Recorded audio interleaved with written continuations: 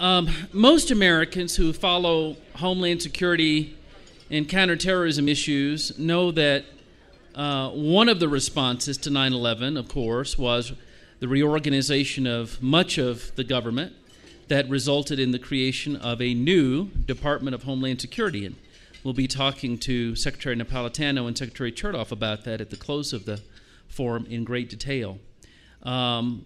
Most Americans do not realize that another consequence of 9/11 was the reorganization of the intelligence community as well, and the creation of a number of new intelligence organizations, including a new Uber organization, the Directorate of National Intelligence.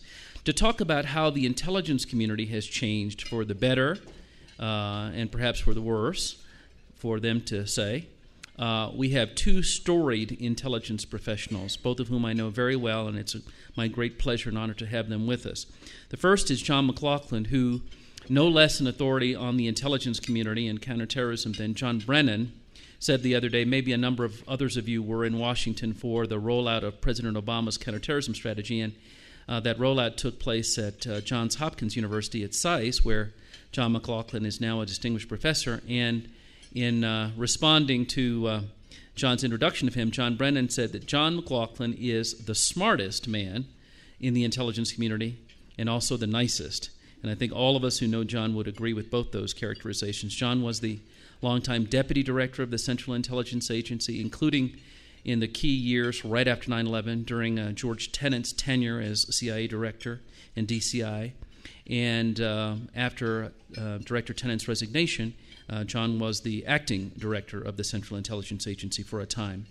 And joining John on the panel today is a legendary figure in the Central Intelligence Agency and the larger intelligence community, Charlie Allen, who over the course of his 40-year career in the intelligence community has held virtually every position of consequence within the CIA other than Director of Central Intelligence.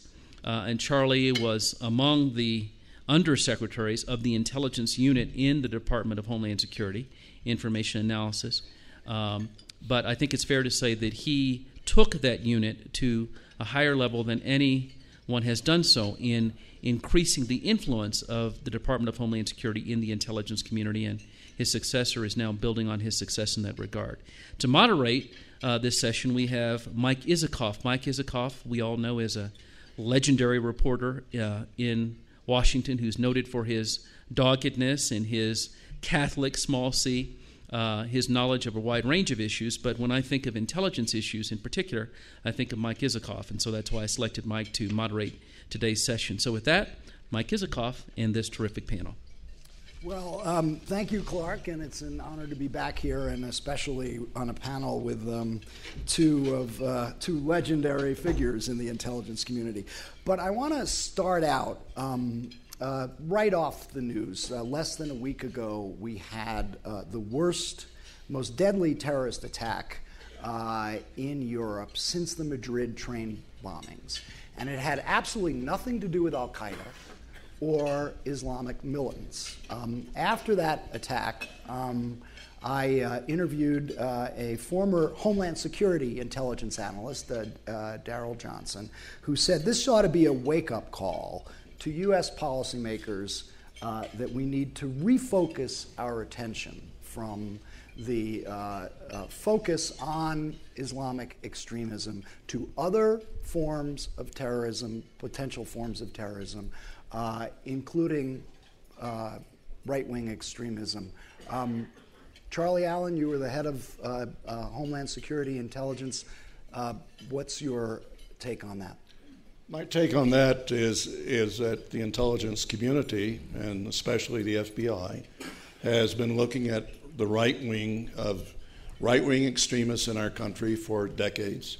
The Timothy McVeigh event back in the early 1990s certainly awakened us to the fact that we could have an extremist that could create great damage, as what we saw in Norway with the Central District blown up, the Prime Minister's office, which I've been in, blown up, and the terrible killing of the young people on the island outside. Timothy McVeigh was not expected. He was not known to be ready to do this. But when I was at Homeland Security under Secretary Chertoff, we looked at right-wing elements.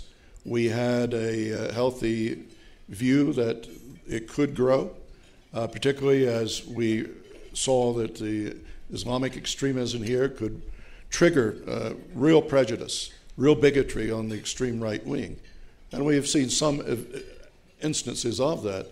The FBI has historically looked at right-wing groups in this country within the bounds of their legal authorities and the view of what is an intelligence predicate in order to establish a case. I think today we're doing a reasonably good job on this. I know the analyst in question, and I know when I was there, he pushed us to look at the right wing. There was a paper published after I left and before the current undersecretary arrived, which was not well written and did not have the depth and breadth of substance that it should have, because it was published and I have read it. At the same time, I think we have to be aware of this, and I think that at the state and local levels and from the bottoms up, not all the information is going to be top down from the federal government, is that the information sharing has flowed, I think, down to the state and local much better. Under Secretary Chertoff, he gave me a lot of authority to do this. Bottoms up, I think we have to look harder at the local levels and the local police departments, Homeland Security advisors. But I'm not convinced but what we're doing a good job. Could we do a better job? I think probably. But at this stage, I believe we're giving it a lot of attention. So, but the specific point being made by Mr. Johnson and others is that we need to refocus attention, more attention on this threat and perhaps less on the Islamic extremism threat. Well, yes or no? We can't answer it yes or no. I agree with what Mike said this morning. Mike Leiter, is that there's this global metastasized movement of violent Islamic ideological extremism, and we have an inbound threat. We have, and we can talk at great length about that, including affiliated networks, and we have a growing problem here of extremists. Inspired, sixth edition of Inspire magazine has now come out, inspired by the ideology that Al-Qaeda represents. So from an overall resource point of view, I had more resources on the Al-Qaeda affiliated networks and individuals, but I had analysts that looked at the right-wing militants. We worked very collaboratively with the Bureau, with Art Cummings, National Security branch, and we had a good relationship. John? I think answering the question you just posed about whether we need to focus more on this, one way to think about it might be that we need to focus more on the interplay between the threat that homegrown terrorists represent in growing numbers, in fact. You just look at the data over the last 5 or 6 years. The interplay between that and the potential reaction to it. I think that's the way I would say it. Right. We just need to be aware of that. Take Europe, for example. If we accept as genuine the idea that this Norwegian guy was stimulated by the influx of Muslim immigrants, that's only going to increase. Muslims currently comprise about 5% of the European population, and the projection is, with Muslim birth rates and with the pressures coming from population increase in the Middle East and lack of employment opportunities, that figure in Europe will double. They will go in probably into areas that are, compared to the way people are assimilated in our country, into areas that are almost ghettoized. And so the potential for stimulating more of that in Europe is great.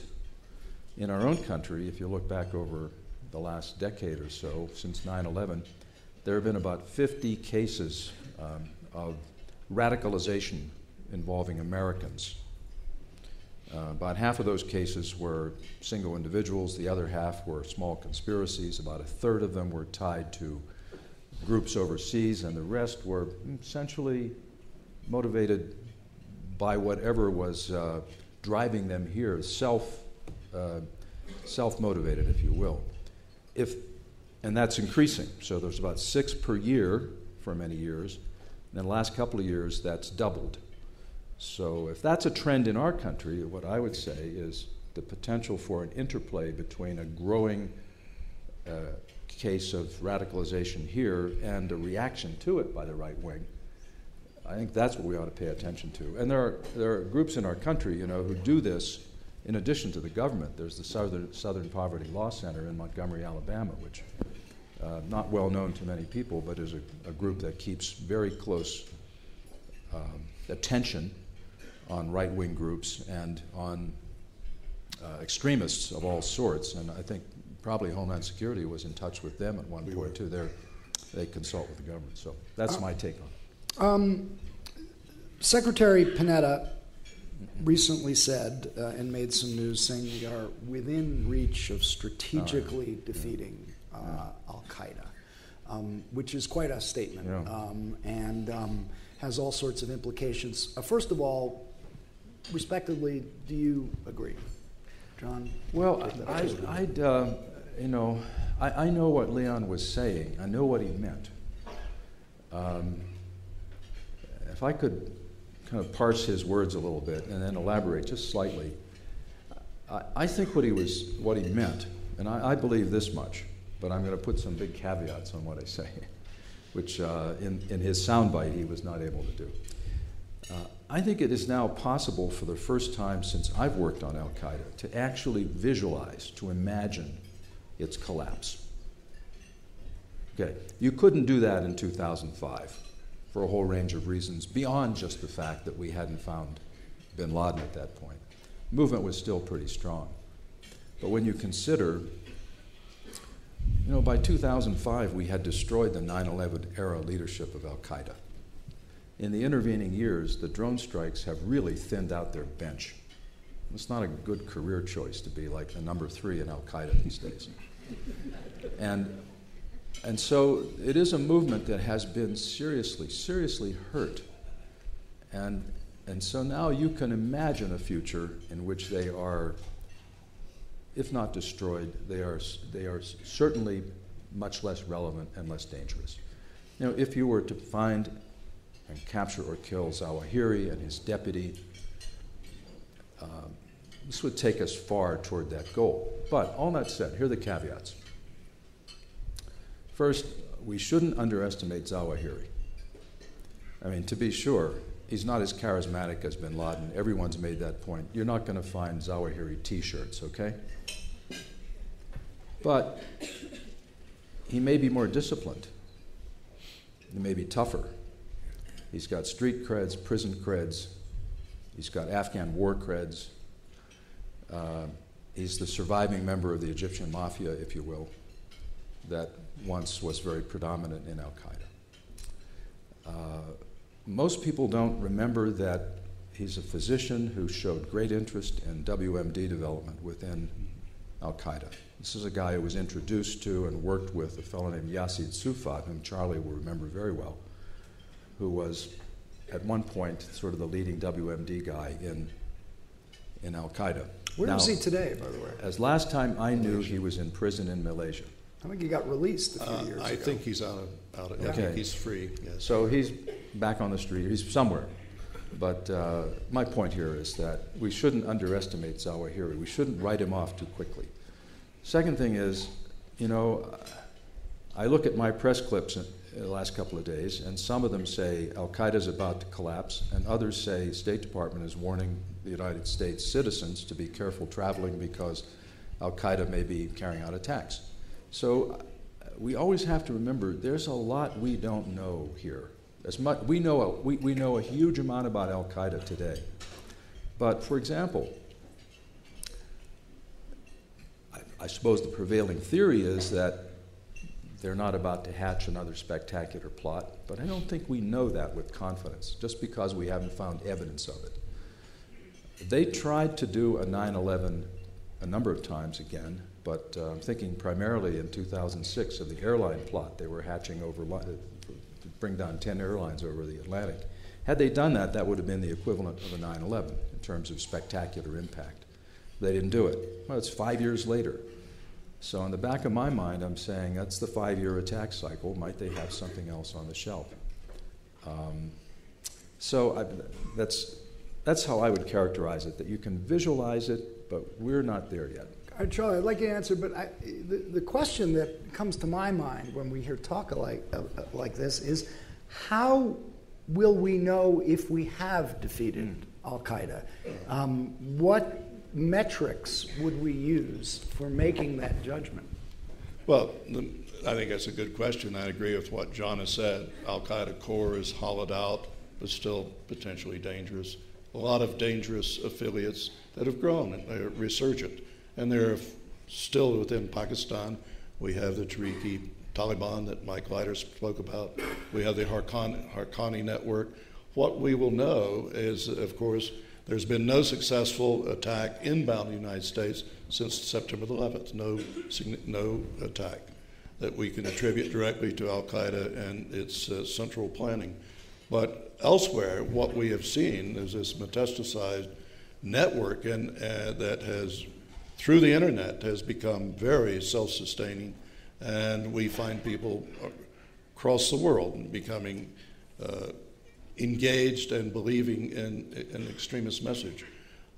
Here, as far as metrics is concerned, we see the growth. Those are statistics that John just pointed out. Grew from an average of 4 or 6 a year to something like 13 to 20 a year, where charges have been brought here against people planning. Most of the efforts were amateurish and were disrupted before they got very far. But from my perspective, when those statistics start changing, and we have some comfort in that we have a counter-radicalization strategy, and it's my understanding that the Obama administration will release a new counter-radicalization strategy, and then over time the statistics change, and we don't have these events. We are not bringing as many people on charges, but the Bureau is doing this. It's grown quite sharply in the last 3 years. So we're I think a good long way from al-Qaeda's finished. Al-Qaeda, is decidedly on the verge of collapse. It is heavily damaged. It's hardly cohesive. You can't replace these leaders. As Atiyah Abdul-Rahman, who is essentially now the number 2, was trying to tell bin Laden in Abbottabad in his little hermit-like existence, we can't replace the leaders. But I think over time we can build those metrics, and we should. Just add something there. There's a lot of other caveats you have to put on any estimates of its potential demise, including the ones Charlie just mentioned. You may want to talk a little more about the affiliates as we go along, because as Mike Leiter has often said, you kind of look at al-Qaeda in 3 levels: the core, the affiliates, and what Mark Sageman once called the leaderless jihad, the kind of singletons who pop up. In those latter 2 categories, while they may not be card-carrying al-Qaeda members, there's still a huge amount of danger, which others have talked about. On how we know it's over, how do we know we've won? This is a very difficult question. It's now a cliche to say there won't be a signing ceremony on a battleship, all right? The way I tend to think about it is kind of like communism. There are still some communists in the world, okay? But no one believes anymore. When we get to that point, then it's over. When they are a nuisance and not a deadly threat, then it's over. What does a nuisance mean? There's been terrorism in the world throughout history, from biblical times, for heaven's sakes. There always will be. But at some point, it will reach a level that will feel always horrendous, but will feel almost tolerable to the world at large. But we can also imagine a situation where we never quite get to that point, because you can always point to something that's out there. I was struck by Mike Leiter when he said this morning, pointing out that some of the more recent attempted attacks in the United States, such as the Times Square bombing, was linked to the TTP in Pakistan, an organization that didn't even exist until a few years ago. Now, I know both of you guys are not lawyers, but the legal predicate for almost everything we do overseas under the law of war is the authorization to use force after the 9/11 attacks, which specifically spoke to retaliating against the people who attacked us on 9/11.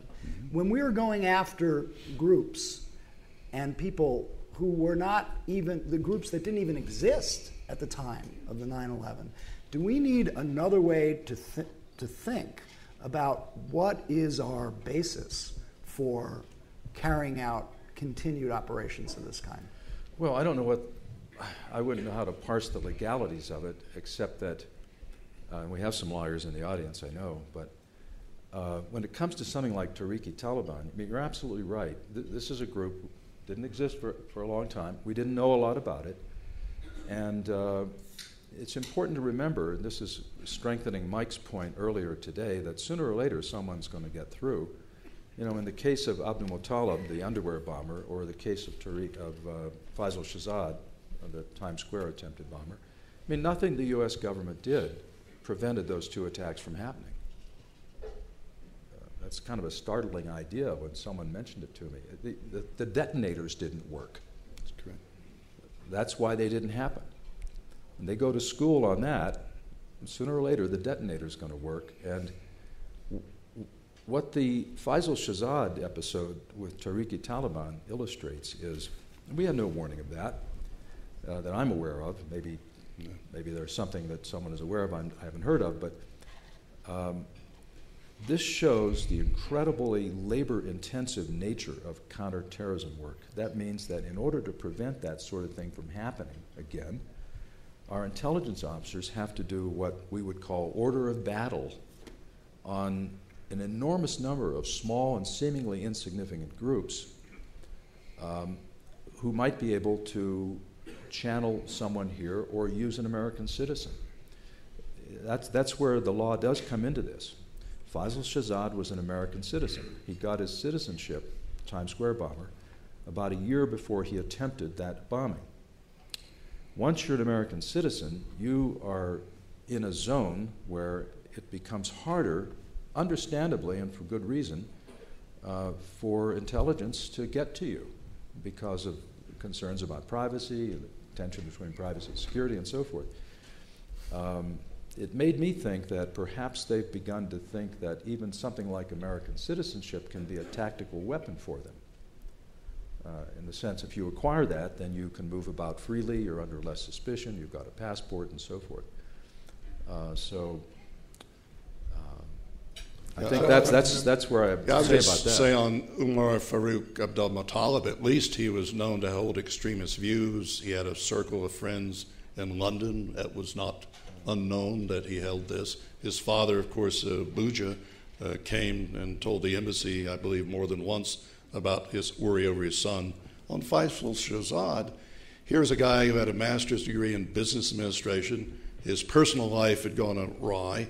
He became more pious, but he was totally, as John pointed out, totally beneath anyone's attention.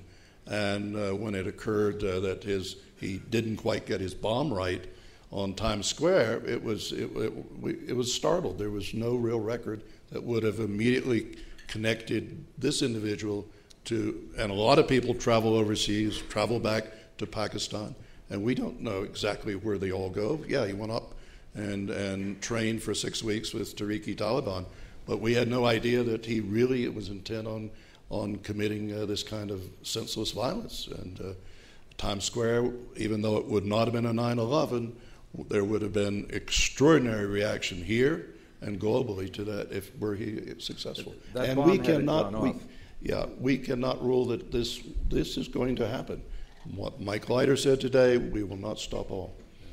And he pointed out resiliency as being crucial to this country.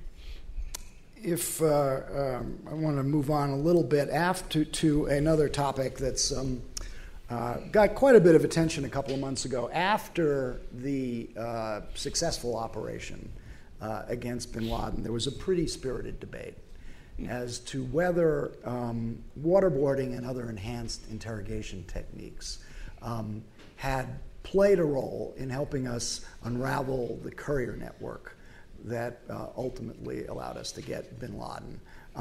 John, you were deputy director of the CIA at the time. Enhanced interrogation techniques were adopted. What say you? Well, it's a complicated question. I think the way I would, it's complicated for many reasons because it's still a very emotional debate. I don't think we've had this debate in a sort of serious manner in our country yet. But I think what I would say is I can't prove to you that the interrogation program the CIA had produced the crucial link that led us to bin Laden.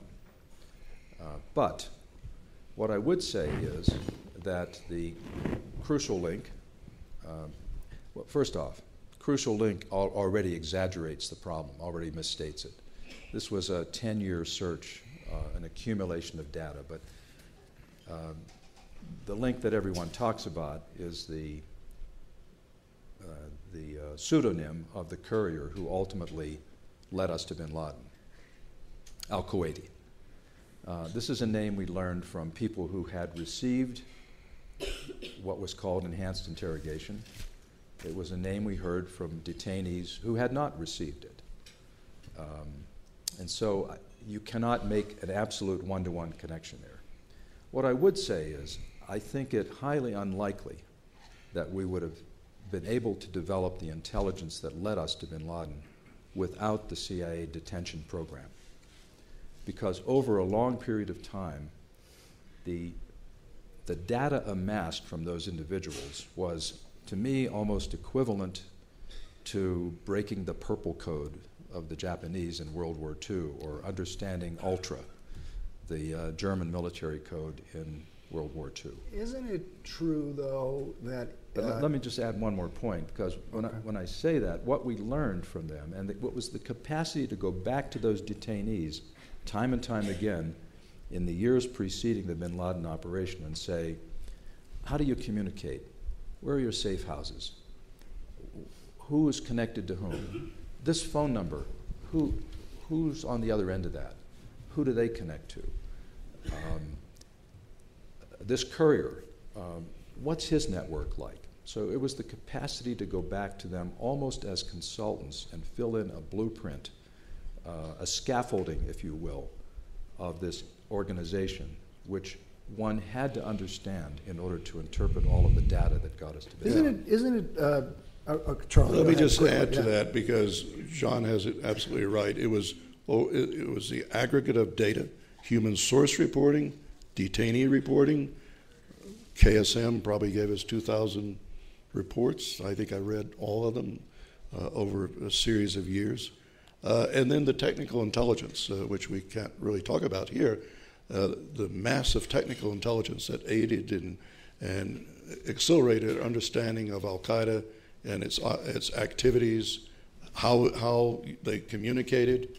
All of this in the aggregate was very vast. I don't think you can just separate the variables into what happened during interrogation and what happened when we finally got the key final missing link. I just think that's a very poor way to think about it. It was an enormous effort led by CIA, but with NSA, NGA, and others helping enormously in this whole process. Isn't it true, though, that after KSM was waterboarded 183 times, he actually provided false information about the courier? He didn't give up the name. He played down his significance, suggested he was retired. If that's the case, how can one draw a connection between intelligence gleaned from waterboarding and successful information about the courier that led to bin Laden? Well, it's very interesting.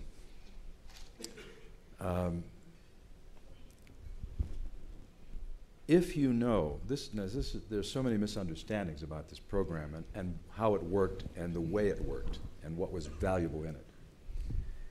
First off, KSM told us, I have to say this by background, he told us a lot of things that were absolutely true. Tremendous. Absolutely true. Without his information, we wouldn't have captured basically the hit parade of bad guys we captured after 9/11. I could name them if you want. So we knew that this guy could tell the truth and would tell the truth, particularly when you presented him with knowledge that you had of his operations that you had gleaned. So as you went along here, you learned more. As you got a detainee, you knew so much that you could then ask that person a question that showed the detainee you understood this, and they just had to fill in one little blank for you. So if you know he tells you the truth, and you've established that empirically, and if you know from others that this particular courier exists and is important, okay, and you have confidence in that, you're taking that to the bank, and then he lies to you about that, that's a huge giveaway. That's a giveaway that, okay, this guy is every bit as important as we've heard. See, this program didn't work as people imagine it working. This was as much a head game as anything else. Because the argument, of course, always is whether the same information could have been gotten through other means. But just to sort of sum up on this, I take it, because both of you were there and both of you were involved, yes. You both believe that waterboarding and other enhanced interrogation techniques produced valuable intelligence for the CIA, correct? Well, I believe the detention program and the interrogation process produced crucial information, because one thing that was apparent on 9/11 is that CIA and others, we did not have a profound understanding of Al-Qaeda and how it operated, all the key players, as John talked about, and we learned enormously. And by the way, only 3 people were waterboarded. We have this image across this country that there were dozens. It was 3 people. There's a couple of other context points that are essential here. One is a matter of scale. During the entire period that we still, I think, call the War on Terror, there were never at any one time more than 100 individuals in CIA detention, including long after Charlie and I were there. Only roughly a third of them received anything like what you've heard about as an enhanced interrogation. Only a tiny fraction of them received anything like the ones you've heard most about, waterboarding. And that ended in 2003. And these were not battlefield detainees. These were the Hitlers and Stalin of the movement. These were the really bad, tough guys. So that's a context piece that I think is essential to even talk about. And now your question. You said, you were asking, do we think this was valuable? I think you've already answered the question. You've said yes. Well, I think most people who were involved at all with the program would say that and would just understand it instinctively. So why'd you stop? You didn't waterboard anybody after 2003. If this was producing valuable intelligence, why did the CIA stop waterboarding? We knew everything that we needed to know, for one thing. Well, you had plenty of detainees you got after KSM, including some pretty serious players. Well, a couple of things involved here.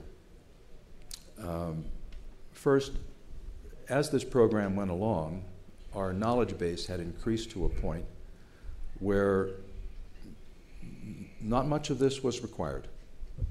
And second, there was a point in time, I can't pinpoint it for you. Remember, we went back to the Justice Department at least 4 times with major requests for affirmation, reaffirmation, and reaffirmation that our program was on solid legal ground. And there was a point in time here, I can't pinpoint it for you, where the Justice Department began to raise a question about that, and therefore our view was, okay, we don't do something if it's not clearly understood to be legal. And John is right, our understanding by 2003 was really vast, because I remember distinctly in late July 2006 being called by the head of operations of CTC to come out and look at some information. I already knew what he was pointing to, But to go out and to again read a number of KSM interrogations, debriefings, he laid out what became the aviation plot in August 2006, because he described in detail, in infinite detail, what would be in the so-called Bojinka plot and how it applied today. So I believe our interrogation program saved lives, it disrupted plots, it enabled us to go after the people that really counted in this extremist evil organization. And anytime I lost my will, I would read the bios of those killed on 9/11 that appeared in the New York Times, one of your sponsors here. And it renewed my energy to do more. So was President Obama wrong to ban these techniques entirely? We were not using enhanced interrogation techniques by the time he took office. Yeah, but he's banned them and says we will not use these anymore.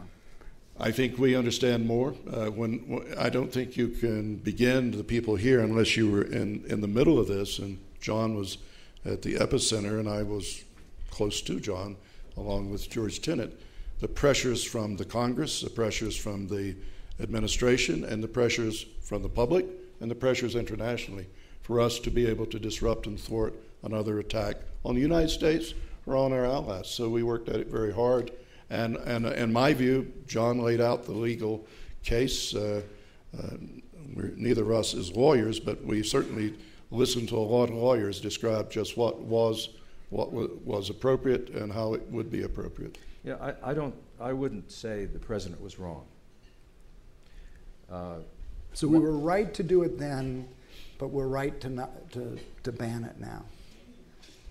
What I would say is that the CIA always, first, CIA works for the president. Second, the CIA will always want to be carrying out a policy that is on solid legal ground and that is an American policy.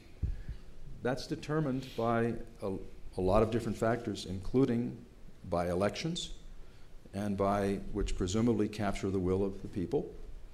And so when the president expresses a view, this is what I want the CIA to do or not do, the CIA is going to salute and not do it or do it. And it pretty much comes down to that. Right.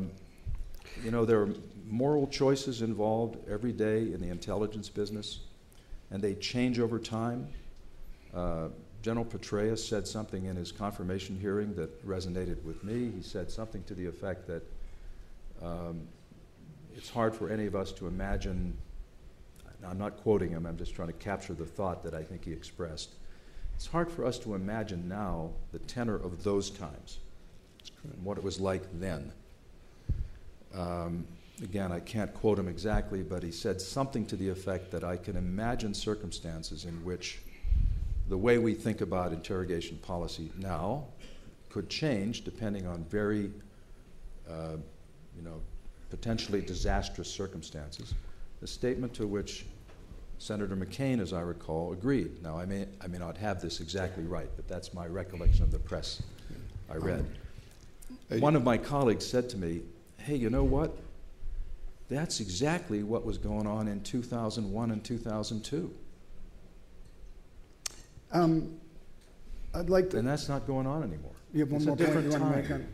No, I disagree. I disagree with John. You just can't understand the pressures that we were under at the time, and we, CIA does these things, but they do them thoroughly legal. George Tenet and John led the way. We worked and reworked the legal opinions, not only at the agency, but with the Justice Department, the White House, and it was briefed to the Congress. And we did not mislead the Congress, as Leon Panetta says. We never do. When we go to Congress, we tell the truth. The country's did a lot of things in response to September 11th, and one of those was to completely revolutionize the intelligence community. And we've had a proliferation of intelligence agencies crop up since 9/11. We have the creation of the DNI. We have the creation of the Department of Homeland Security and the intelligence division that you headed. We've had the FBI turn more and more into an intelligence agency with its own analytical division. How many intelligence agencies does the country need? I think it's a good question. I believe that what Mike Leiter said, 10 years later, as we are now in the second decade of the 21st century, it's probably time to make sure we have this right. I firmly believe that where we are with the Intelligence Reform and Terrorism Prevention Act of 2004 and the creation of the Director of National Intelligence, that effort needs to work.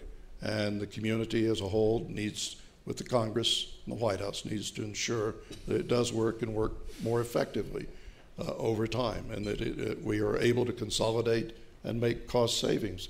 As far as Homeland Security, there are major responsibilities for DHS intelligence. Clark Ken Irvin has written about it and has talked about the importance of that. Someone's bugging the room. Yeah, And which intelligence agency sent that one? I don't know. And we, at one time, we didn't have DEA as part of the U.S. intelligence community, and now it is. The Coast Guard is well embraced. It always did intelligence, whether it was in or outside the intelligence domain. So from my perspective, we're finding that balance. It's time for perhaps reviews. My view is DHS intelligence needs to continue to grow and strengthen, particularly to help on border security, to help the operating components of DHS, the headquarter elements. I supported the Secretary and his headquarter elements, and to do that more important work with state and local governments, and also to find a way to be more useful to the 18 private sectors. The French have, I think, 13, the British have 7, we have 18. America always has more private sectors. So to help that, because I think we need to do a far better job of working with the private sector. So I do believe that it's time for some review and some reflection on this. And some cutbacks? Possibly. Certainly, exponentially, the budget of the intelligence community cannot continue to grow. We had such a reduction in the 90s when we started getting the supplementals and the money. It was, I don't know how John felt, but it was hard for me to believe we had this money and could actually spend it. We have to be real careful to avoid the classic Washington pendulum effect. That's right. In the 1990s, after the wall came down, the two words on everyone's lips were peace and dividend. And intelligence was reduced by about 23%, the military by some figure as well. Well, in the 90s, that's when we discover bin Laden. 1996, we form a unit to follow him. We have the Balkan Wars, and so forth and so on. The requirements on intelligence were growing, and we created, by cutting it back dramatically because we thought the threat had gone, we created a terrible demographic problem, and we were so, at one point we were hiring just a handful of people every year. It's been said that there was a moment in time when there were more FBI special agents in New York City than there were CIA case officers around the world. That's true. We really cut back. So after 9/11, everything was plussed up. One can argue that certainly the intelligence community, I would argue, it needs to be part of any sort of budget squeeze that we have to go through as a country. But as I was saying earlier, it's particularly until we reach that point when we think terrorism has hit that bottom, it's a very labor-intensive business, counterterrorism. And I would just very labor-intensive. Excuse me. I'd just like to add what Mike Leiter said this morning is we have to look at these other big issues out there. Proliferation, which is going to be a growing problem. We're all concerned over weapons of mass destruction. We have the hard states, Iran, North Korea. We have other issues of the larger states of Russia, China, to make sure that we have good intelligence collected and assessed on the rest of the world. And so and the military was cut 33% in personnel during the 90s. CIA was cut 24% in personnel and 20% in its budget. And we lost a wealth of well-trained officers who went out early, and we certainly could use them in the field today. It's true that if you came down from another planet and said, someone told you to then organize an intelligence community, you might not do it this way. That's right.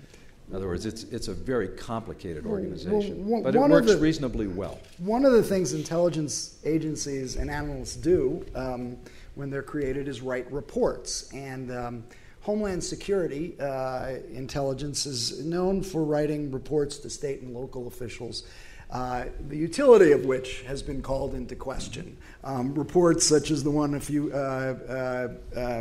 weeks ago on July 4th. I have a report here.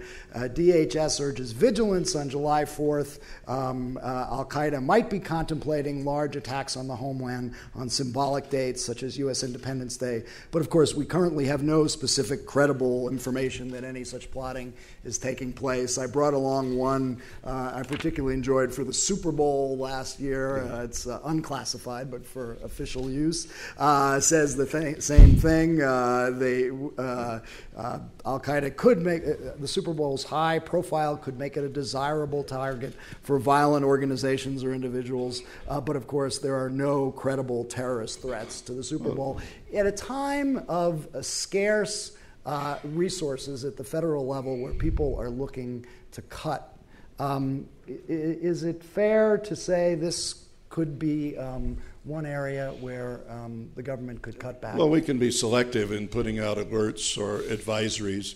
Those are fairly routine. When we have a special security event, we always do something to look at it, whether it's the Democratic National Committee meeting, a convention, or the Republicans, or the Super Bowl. Do these reports because serve any purpose? One of the things it does bring together is that it goes out to police departments, fusion centers, goes out to Homeland Security advisors, and they know that we are working on this at both federal, state, and local levels. I think we could be selective, probably more selective in this, but we also put out, DHS intelligence puts out things that are very vital, which are very timely, particularly if a crisis starts to develop and something has occurred here or abroad. We immediately let everyone know at the state and local level, Homeland Security advisors, and the private sector.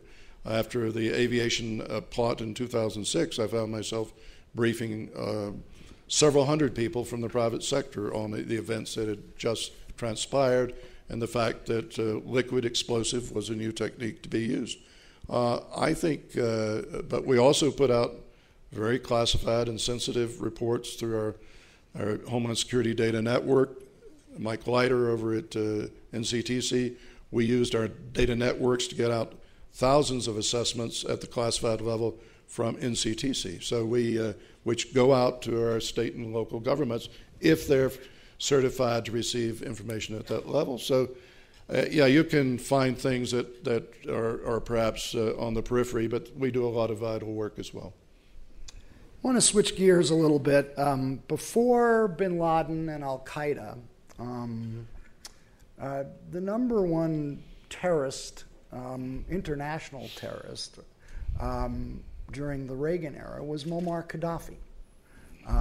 And he was linked to the, we had the Lockerbie bombing, and in which a Libyan intelligence agent who just showed up at a rally in Tripoli the other day was convicted. And yet, starting in 2002, the U.S. government began to make its peace with Gaddafi and eventually lifted economic sanctions, established relations. Secretary Rice went to visit him. President Obama shook his hand at the G2 summit in Italy. And that began with the CIA's overtures to Gaddafi and the deal that you made, you at the CIA made in 2002, for him to give up his weapons of mass destruction in exchange for allowing him into the community of nations. Given where we are today, once again viewing Gaddafi as an enemy, did we go too far in making our peace with Muammar Gaddafi? I don't think so. Going back again to those times, let me mention how that operation came about. You know, for months in 2003, 2004, in that time frame, CIA officers with counterparts from Great Britain secretly went to Libya, and having heard that Gaddafi was interested in exploring giving up his biological and nuclear programs, chemical programs, talked to him about it. Eventually he agreed to do it. And this was all sort of part of a larger counterproliferation effort in which the intelligence community, principally the CIA, took down the AQ Khan nuclear proliferation network, which was servicing Gaddafi. At one point, we were able to actually take his nuclear program manager's centrifuge parts that we had captured and intercepted and more or less hand them over and say, we know what you're doing. So under this kind of pressure, Gaddafi agreed to give up his weapons. And I had heard from a counterpart in the Middle East as early as 1999, someone who knew him quite well said to me, he's tired of being a pariah. He wants to somehow get out of the box here a little bit. So with that as a background, this operation is carried out, under which he agrees to surrender his weapons, and he does. And we can certify that. Now, I can't recall with detail, there are people in the audience who will know this better than I, or will remember it more accurately than I do. But the government and the Bush administration developed essentially a matrix of things that he had to do in order to get a tidbit of concession. You do this, you'll get this. You do this, you'll get this. You do this, you'll get this. And we sort of marched up that ladder, making him comply with very stringent requirements on things like weapons, terrorism, so forth, human rights. And frankly, I lose track of the story because I leave this process in the middle of the decade. But by doing so, we gave him greater legitimacy. In return for his concession on many important issues. And now we're involved in in other words, he didn't get a get-out-of-jail-free card. He got a get-out-of-jail if you pay this very big price in terms of your national policies. Now, do I think we should have a different policy today? No, we have the right policy today, although it's looking very hard to achieve a successful end result for a whole bunch of reasons we could talk about. But I guess my bottom line is no one was trying to be nice with him. They were trying to hold his feet to the fire. The fact he has created problems, I was heavily involved in the bombing of Tripoli and Benghazi back on the 15th of April, I guess, 1986, after the bombing in Berlin. He obviously plotted to get some revenge on that issue. I think we worked very hard in the early part of the first part of this decade to find all his WMD efforts. He had them underway. The fact that we were able to conduct this operation with allies and others, but and it was an intelligence-led activity. The fact that we stopped his WMD development, and we knew that he was working on he aimed to develop an HEU capability, highly enriched uranium capability. I think that was a great accomplishment. The fact he's a recidivist today is of no surprise to me. Yeah, history doesn't work, the way you always want it to. What happened here is there's an uprising in Libya, which I don't think anyone anticipated. That's right. Where would we be today if he still had chemical weapons?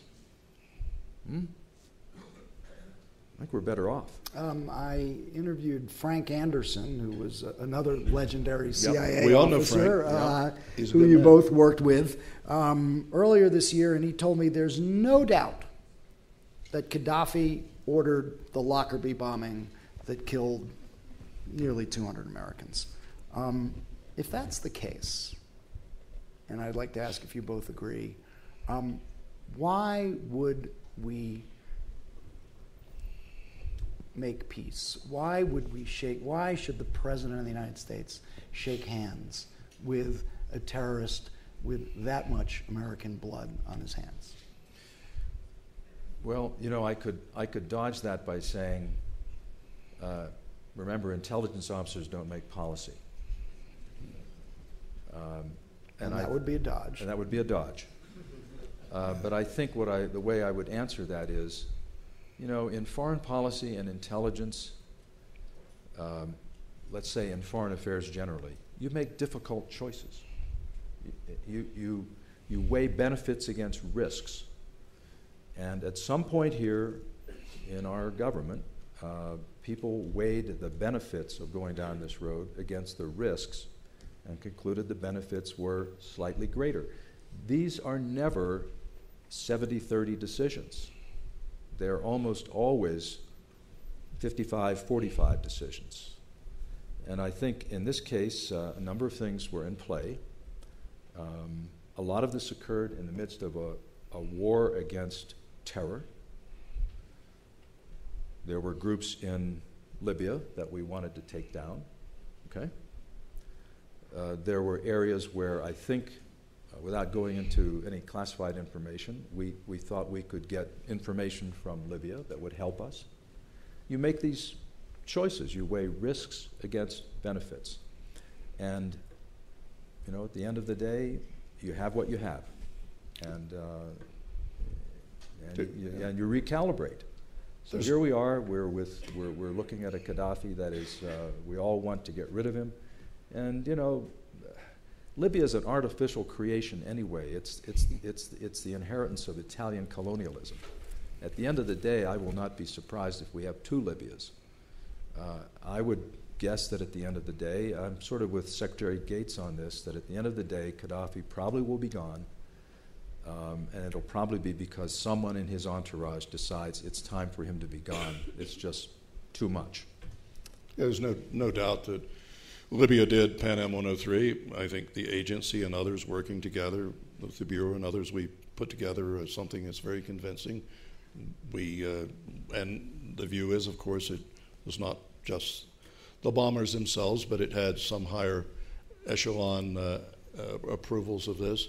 But I do believe at that stage we had to make a decision. We had sanctions rather than kinetic options. Again, we had one kinetic option against Gaddafi, which we directed our aim, as you recall, at his headquarters in a major way. I think we have to make these hard decisions, and stopping the WMD and the proliferation was such an extremely high priority. As an intelligence officer, looking at through my prism, what happened on, I guess, 19 December 2003, when Gaddafi renounced his weapons of mass destruction program and opened up a lot of information. And I was the assistant DC Africa election. We had worked so hard to find all those facilities, and we certainly did not know many of them. Once we saw what Gaddafi had, I think it was a serious decision, and probably a right decision. It stopped him at that stage. Thinking about your question, though, it's interesting to me how intelligence does end up kind of at all these crucial junctures. Frank Anderson's right. I mean, there's no question that Libya carried out the Pan Am 103 bombing, and in all likelihood, I wouldn't challenge Frank's judgment that Gaddafi ordered it. Okay? Who figured that out? That was the intelligence community. Through very careful detective work involving, finding the detonator. We had a guy who recognized the detonator. We had people who knew where the luggage had been, figured out where the luggage had been purchased. So you end up finding intelligence sort of at all these critical junctures. And at those junctures, history swerves off in one direction or another, and intelligence shows up again at the next juncture. Well, I know that there are a lot of other questions that members of our audience are going to have, so I want to throw it open now to anybody who wants to ask. The woman back here, with the first to raise her hand.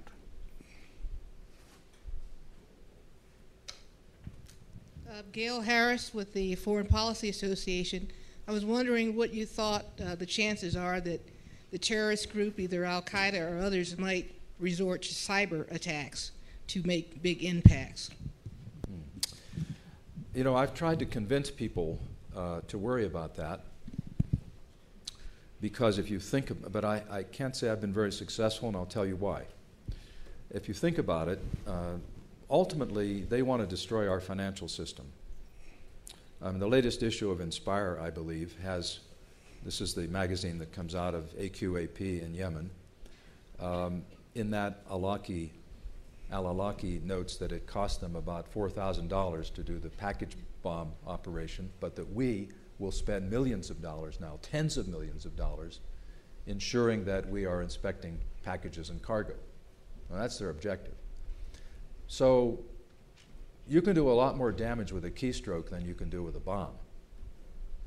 The only thing I can think of, it's a bit like the question we all have regarding biological weapons, which is, why haven't they used them?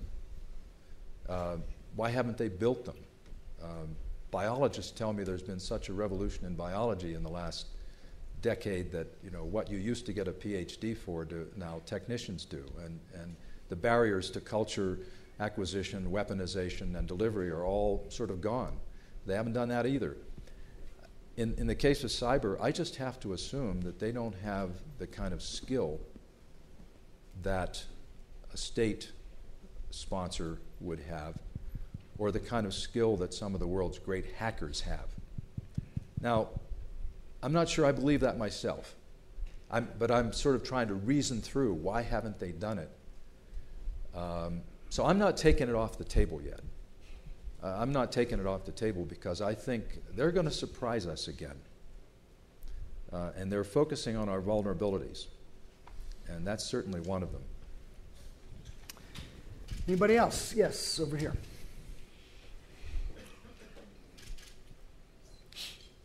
Thank you. Charlie John, thanks for your service to the country. I'm Val Oxford with the Tory Group. I've spent the last 18 years in counterproliferation, counterterrorism. My dealings with the WMD Commission led me to recommend to them that they push hard to make sure those two communities did not bifurcate. I was heartened to hear Mike Leiter say they were working closer together than ever. The question I pose is, there are those in the policy community starting to suggest it's inevitable that Iran will go nuclear. We will have to deal with a nuclear-armed Iran as an international body, both domestically, within treaty norms, etc. What are your ideas on the implications of that, especially when we know there has been a nexus between Iran and terrorist groups? Well, in my thinking about it, yes, they're moving along that path. The last time I saw what I thought was accurate press data on it, I think they were said to have had about 4,000 pounds or kilo, I forget the measure, about 4,000 pounds of low enriched uranium, 20%. When you're at that level, it doesn't take long to get to 89, 90%. And that's probably enough for about 2 bombs. And they're not there yet because of problems they're having with their centrifuge systems. It's hard to imagine that they can't get there. I think the prudent thing to assume is that left alone, they're going to get there. Or they're going to get to breakout stage. Then that's the real nightmare. They're just 2 or 3 turns of the wheel away from having a nuclear weapon, and they stop there, and everyone can see that. So there's basically only 3 ways to deal with this. Sanctions, which are apparently biting a little bit, but not so much, I don't think, from what I can judge. Not enough to stop them. Military action, which I think would be disastrous on a whole range of levels. Here I am getting into policy. Their systems are so buried, and we may not even know about all of them. Great intelligence success finding the one at Qom some time ago, a couple of years ago. So you'd need deep penetration weaponry, which at most you'd delay it. And third, figure out how to live with it. Those are sort of your options. Well, how do you live with it? Well, that's an ugly option, but you can do a number of things. You can work with the other countries in the region to very hard work with them to persuade them not to go down this path because you don't want a cascade of nuclear proliferation in that part of the world. I'm talking here about, Turkey, Egypt, Saudi Arabia, and so forth. Second, you can have a declaratory policy by which you tell the Iranians, don't do this, because if you ever even have a suggestion of using this, there will be consequences. That's always a tricky thing to do, because then you have to actually have consequences. And you can also think about another ugly thought, which would be some sort of a nuclear umbrella for the region. So I'm thinking out loud here, but those are some ways to think about it. And the chief danger, I think, would be that you would really risk a nuclear cascade in that region. Now, we haven't talked about the Arab Spring. That affects counterterrorism. You know, when we talk about counterterrorism in the future, you got to think about the Arab Spring and how that plays into it. And the conventional wisdom now, I'll come to Iran in a minute, and the conventional wisdom now is that, well, Al-Qaeda's losing here because the Arabs changed their governments without violence, thus giving the lie to the Al-Qaeda argument and so forth. Well, I think the Middle East, Egypt in particular, is about where France was in 1789.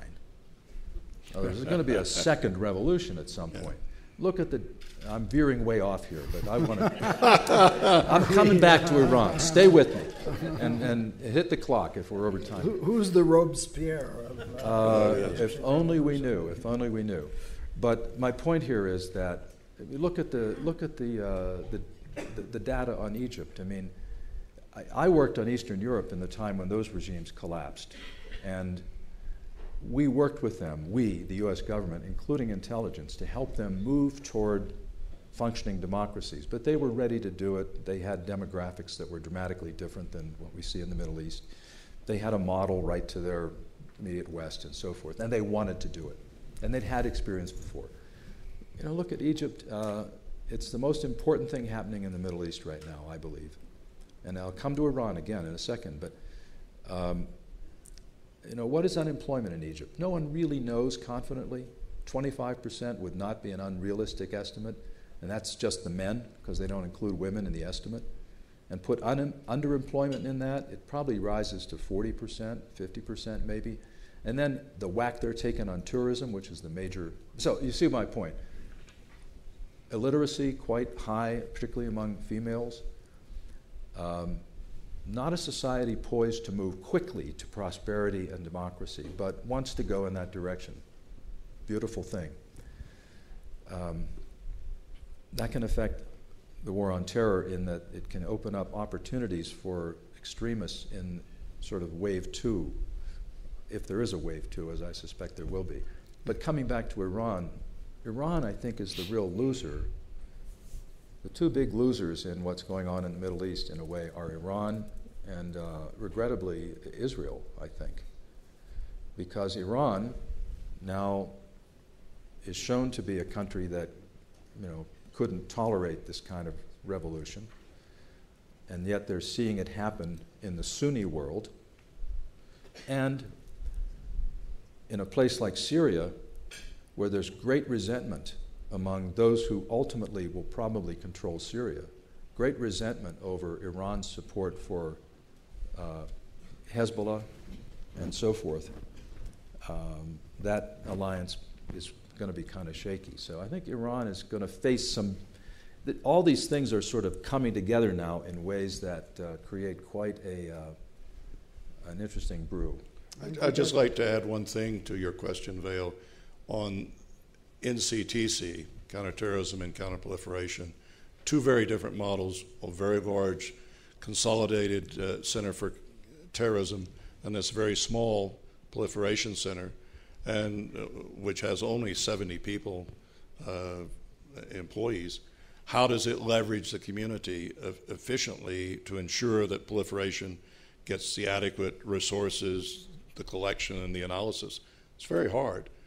Ambassador Detrani, who runs it, is doing a great job, but he's going to need a lot of help from the DNI. This is where the DNI can gain greater efficiency, and it's going to take a lot of support from the Congress and from the White House to make our counterproliferation strategies work effectively. We may have time for one quick one, and I see answer. somebody raised, and a quick answer, yes.